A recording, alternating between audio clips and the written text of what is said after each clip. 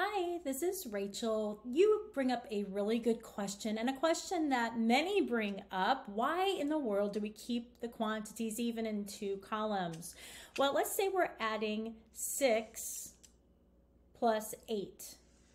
All right, so initially I am having my students think, what is half of 6? 3 and 3.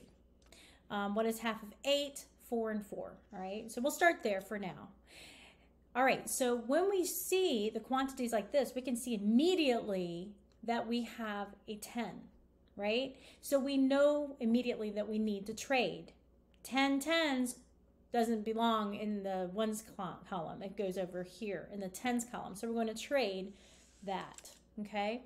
Now, what if I had, let's see, 7 plus 3? Do we know for sure if we need to trade if we do it this way? It's not as obvious visually. That is why we have, if we're doing 7, we're going to do 3 and 3 plus 1 more. 7 plus 3, which is, 3 more beads. Oh, okay, I definitely see a 10 here. So that's reason why we transition, or we make sure we divide it in half.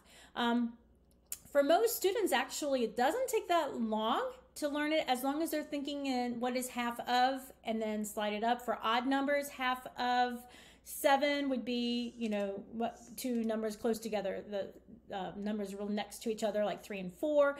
Honestly, if they're struggling with that, what you might want to do is just have them practice. Say, put 2 evenly in the ones column. So they'll do that. Put 4. Put 3. So having them practice how to put those quantities on the abacus in halves, if you will, might be helpful. And it really, once they get the idea of it and the purpose of it, it makes more sense, and then it's easier to apply. So hopefully that helps. Let me know if you have any other questions, and of course I'm going to follow up with you in the next week and see how things are going. Take care. Bye.